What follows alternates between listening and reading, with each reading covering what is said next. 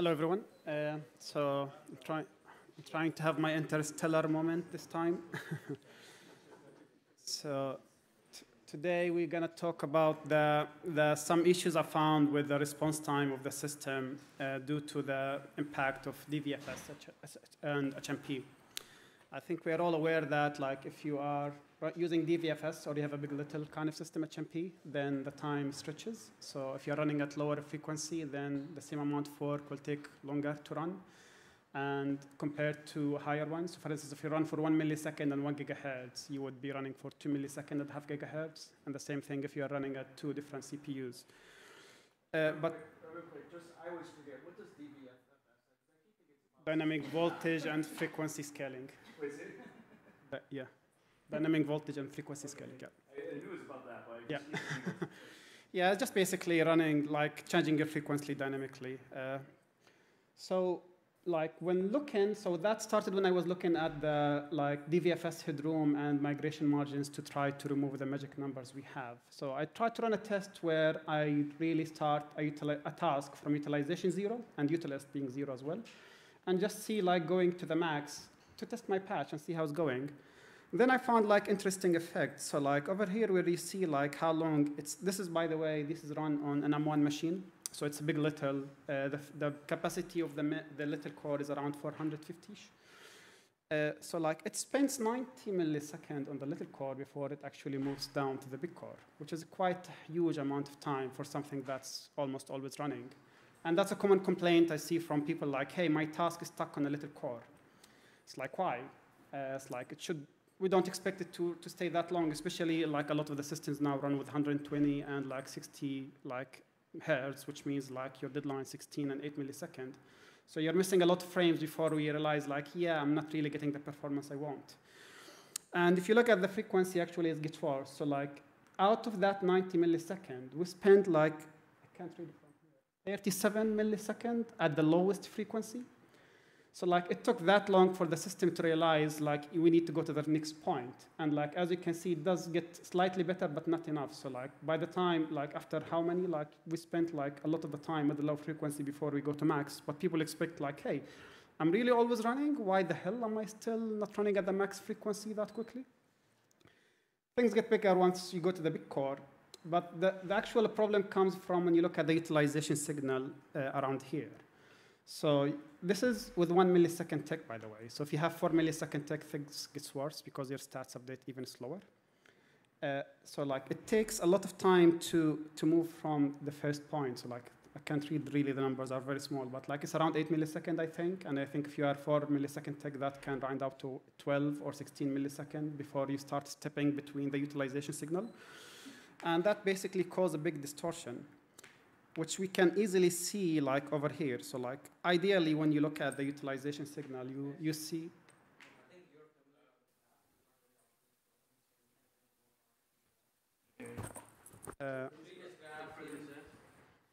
So which graphs over here? Saying, I think you're familiar with the tool, so it's easy for you to understand. I have no idea what any of these graphs are. Can you explain them more? Yeah. So this is basically, that first one is basically the amount of time spent running on the CPU. So, like, it's 90 milliseconds. It's always running, so that's the big core. So, like, CPU 0 is the little core, and CPU 4 is the big core. And over here, this is like a frequency residency graph. Okay. So this is the time spent at each frequency. So this is the lowest, and you move slowly to the highest. So, like, 0.6. That's like, for the little CPU? Sorry? That's for the little CPU? Yes, this is for CPU 0, yeah. Okay. Yeah, for the little one. And this for the big core, like, this is, like, how you move the frequency, like, how long you spend in each frequency state before you move. And this is the graph is about utilization residencies. So this is the value you spend at each utilization value. The column on the left is the utilization, and the length of the bar is the time you spend on it? Is that what it is? I don't know. Let me see. Like, maybe it's kind of hard to tell. Can you see? Is the pointer visible here? Yeah. So this is the utilization values over here, and this is the residency, like how long we spend at each value before we go to the next one. So, like, as you can see, like, we spend a huge amount of time at the lowest values. This can be easily seen over here. So, like, usually, like, our reference point is running at max frequency at the biggest core, and the right hand here is, like, how that you expect our utilization. It's a WMA signal. It should ramp up. But on the left, you can see clearly the distortion effect of the, like, all these power management, where, especially at the lowest end of the graph, which is supposed to be really, really fast, it actually becomes really, really slow, and like it takes a huge time to pick off. So if a task was small and suddenly wants to be busy. How did you come up with the ideal curve, like ideal based on like how? So this is our reference point. So I think Vincent maybe would like to, but this is our reference point. So like when I think, and the folks over here can really tell you the history, but like when Pelt started, like I think it was mostly performance governor and all these power management, maybe not, but from utilization in various point of view, everything is a reference to running on the big core at the max frequency, and that's our basically reference point generally. Yeah, the only thing is that the utilization is tracking how much instruction you have executed. So it's normal that on a small little core at lowest frequency, you are executing less instruction, so it takes time. But it's not about how much time you spend on the CPU. And that's probably one of the problems, is that we have a one-one map between utilization and frequency, but clearly when you are at the lowest frequency on the smallest CPU, it will take time to accumulate execution of instruction, because that's really what we are tracking now. We are not really tracking the time, we are tracking how many instructions you are executing in average. Yeah. Yes, I agree. But that's the thing. That's when I'll try to come later. I think we need to distinguish between tasks that are periodic and tasks that are actually going through a transition, because we have no clue. And the problem over here is that utilization signal, which is probably my next slide, impact. So the utilization signal actually tells us how much loaded we are. So even without ES and all these powers, you want to do load balance based on load. You don't know how loaded you are once tasks are going through a transition. Yeah. But in big little system also, you are slow if you want to move things, because yes, for computational demand, we care about how much cycles have done. But from user's perspective, our application, when they get busy, they expect to move quickly. So they don't care. So they need things to be faster. And the same thing's going for frequencies. So have you ever tried to set up that uclamp mean? Yeah, higher uclamp mean will set a higher frequency for some specific tasks which needs a quick response. Yeah, so the uclamp min is basically about minimum performance requirement you need, so that it's guaranteed when you wake up, you always find that performance. And it helps cut up. I think it helps address some of these issues, but at least from ADPF folks, I think because of this problem, it has been difficult to implement a dynamic loop, because you have to be really, really reactive, because sometimes you can end up very stuck, and for them to realize that you're actually not getting in time, because you can, across a longer period when you know you're jumping too much, but if you have small variation where you need a little bit of a nudge to go faster, it's very hard to do this with uclamp dynamically, uclamp min. So you need the ramp up to be. So I'm trying to see how to approach this. In one of my earlier roles in a different company, this is all GPL code, so I'm not saying anything that's secret here. So one of the issues that was happening there was, if you start a bunch of new threads, the time to ramp up to the max frequency will be long, because all of those threads look like tiny threads. They're all contending with the CPU. And I think it's in some sense the same thing. You basically, what the problem you're really seeing is hey, CPU is running slow, so the time it takes for me to figure out my real need of utilization is too long. And you're basically trying to reduce that. I don't think it's right to define it as oh, the time is long, because Wassam was saying utilization about how much work you did, not how long you took to do it. But you do want to get to your calculating utilization correctly really quickly. So for new workloads, one thing we did before was saying, if you have a lot of new threads running at the same time, and they're taking up most of your CPU, we just jumped Fmax for little CPUs. So what that gave is it quickly grew the room in which you can grow your utilization really quickly to show your real need, so that we don't have to go through the bottleneck of raising the frequency slowly to figure out what your real need is. And upstream, we have tried to achieve something like that by giving the new threads a different util. That happens to work if it's a lot of threads running at the same time, but it doesn't account for one thread that starts up and is taking up the entire CPU time. So my feelings, first thing we should try is if a single new thread is taking up a lot of the CPU time, just go to Fmax, so that you give it room to define. So maybe in the next 10 milliseconds, you'll figure out, oh, it only takes 50% of the CPU. And then you can settle down on that quickly. If you do it only for the new threads, you don't have a huge power impact because it doesn't happen often. I know it doesn't solve all the problem, but I feel like that's the kind of problem you're really trying to solve. So I think I remember that we had this discussion about what should be the utilization of a new task. And the discussion, should it be the max or the mean? And I think we end up for ES to set the mean to not have that much max OPP jump. The gap between what's left, half of what's left, right? That's what he said. Yeah, to be honest, like from looking, because that's one thing I've done, like, but Yeah. that's out of probably like of this today is it's too much. But like I think for the init, it's a different value. But Yeah, so we set it half of what's left. I don't want to go into a tangent. So like, if you have Okay. a question. It's not about new tasks, it's about ramp up. Yes, it's about ramp up, so it's not about new task. Yeah. So I mean, I didn't. Like, that's one impact. Like on scheduler, it's like maybe one last point over here. I think one of the reasons we have these magic numbers is because of this problem. I think in the older system, that numbers we had worked perfectly for this initial system because it made that distortion happen. But like we have a lot of systems today, I think that does not work very well. Another impact I'm looking at is impact on fairness. And to be honest, like that's one area, like I'm probably talking some rubbish over here, so like feel free to correct me. But like, I don't know like if we are complete, like we'll have like, so if you have one task on a little core or like running on a one CPU at lower frequency, move to another CPU. I know that we normalize vRuntime, but do we take the whole impact of like differences of like, what's the actual compute demand that task has taken on one CPU compared to the other? And the same thing you can look at the waiting time, because if a task was on different CPU, like running at lower frequency, it will naturally wait longer. And once it moves between CPUs, that waiting time could be different because you could randomly move to a bigger CPU or at higher frequency and find your waiting time being smaller because now things are randomly faster. And I think this fairness problem can like explain when I think like something like Geekbench, where you have like lots of tasks running everywhere, there is a known fairness problem over there because you're not cycling.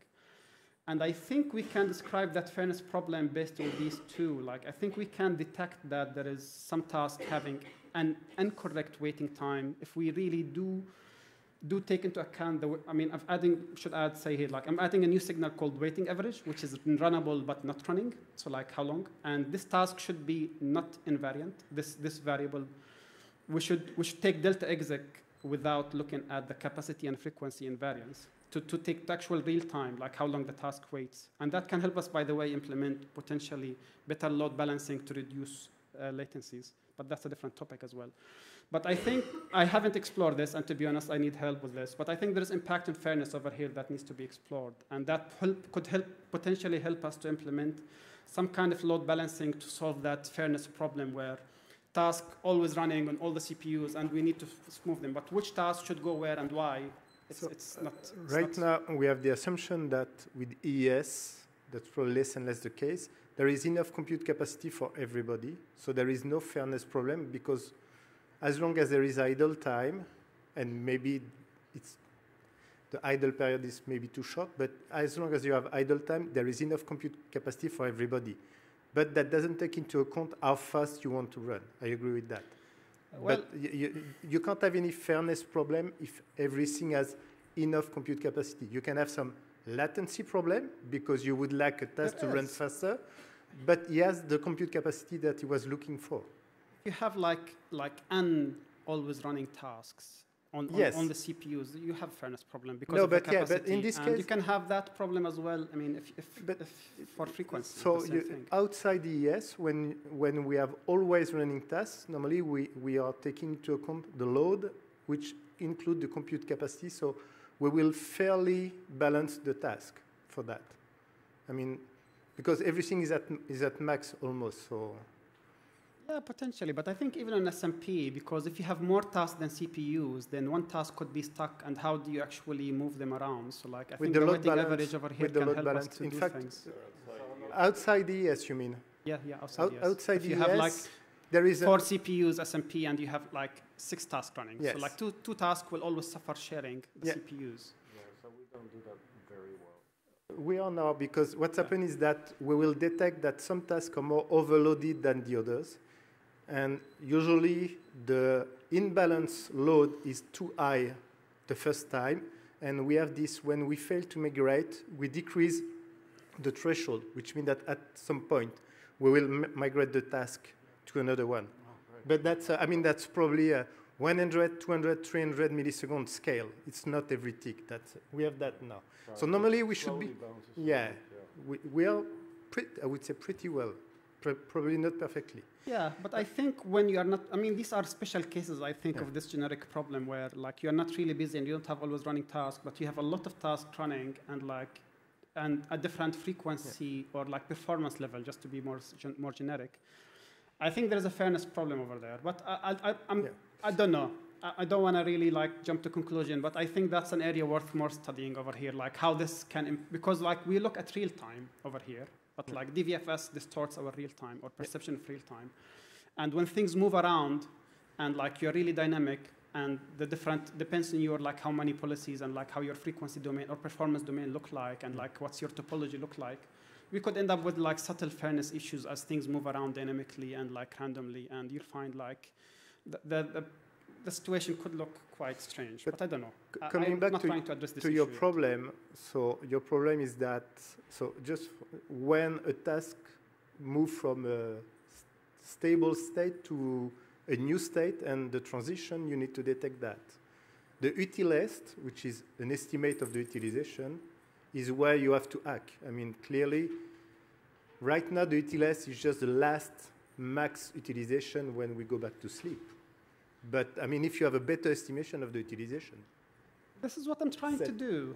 Set it. Yeah, so like I'm trying to extend the utilist. So like I'm trying, because our util average is a very good indication. When a task is periodic, we know the computation demand, and we know that the task is getting the performance it wants. So I added some logic to say if the util average is higher than the last dequeued time, which is our utilist, previous utilist, then this task is going through a transition. So like it needs a new performance. We don't know what it is. At this point, I just accumulate utilist without the invariance, just to say like this task will rise. And the goal from this is, well, help us with the better, faster transition, but as well make the transition like coherent, because I want that behavior to be constant. So like we have a constant model for the system based on the utilization, but it could change based on the system now. But we want a behavior that's actually constant and will work the same regardless of what system you have and what characteristics you have of it. So like you actually, once you go through the motion, you want to transition, your transition from point A to B is going to be, or the same utilization value, A to B, should take the same amount of time regardless of the system. And that's what I'm trying to do. I've tried to add ramp-up multiplier. I think we've had lots of issues about this built multiplier, because one of the issues I actually find is that, well, one of the biggest difficulty for this proposal is that this behavior is really good, but for power and bad for performance. And if you fix it, power will go all over the roof, because now everything is more reactive, so you'll start burning more power. You use high frequency quite faster.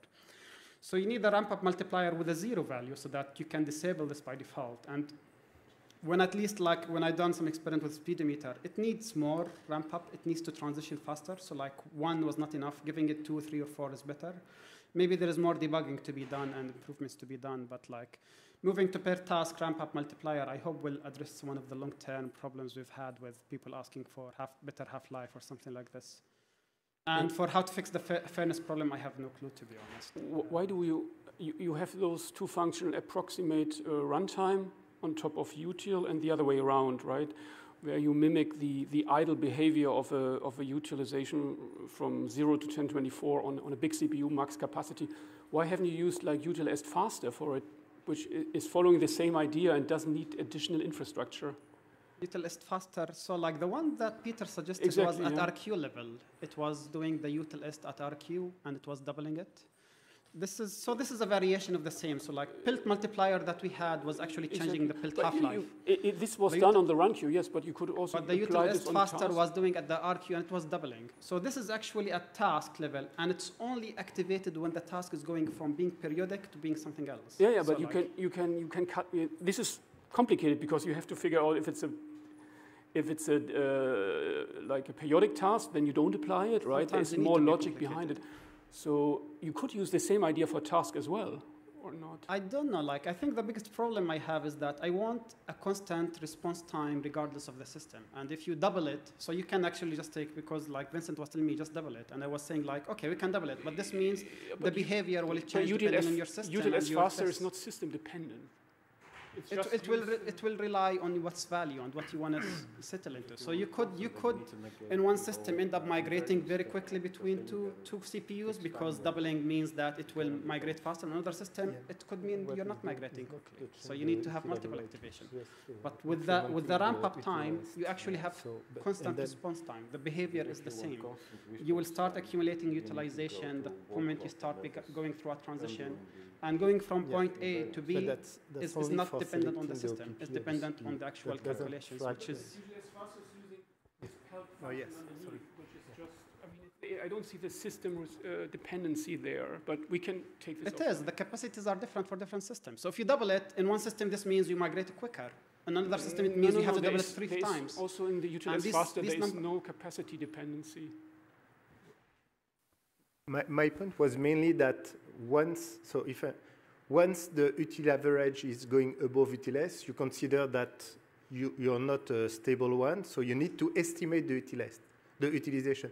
My point was mainly that once you're there, I'm not sure that it's worth using the PELT algorithm anymore. You can do whatever you want. You can take you can take a lookup table. You can take another algorithm because it's no more really load tracking. It's one approach. We can.